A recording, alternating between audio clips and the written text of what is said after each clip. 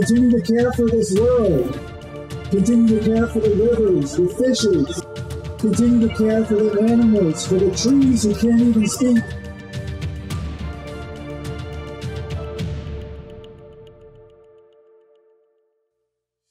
The climate strike is important because our youth and future generations deserve to inherit a healthy planet.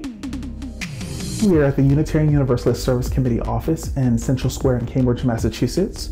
We have a group of youth here today making signs and posters and getting energized and ready for a climate strike in downtown Boston today. As Unitarian Universalists, we have a lot of beliefs that are very connected to the idea of the world being one full of peace and liberty and justice. And if we believe that everything is connected, then we have to care for one another and care for our planet. This is an emergency.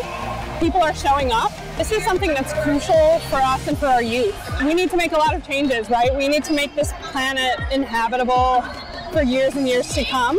We need to make sure that we're sustaining the health, the well-being, and the vitality of our youth, the people who are in our congregations, in our faith, and then also people outside of our communities. We're about to go to the State House and speak our truth, because this is one of our values.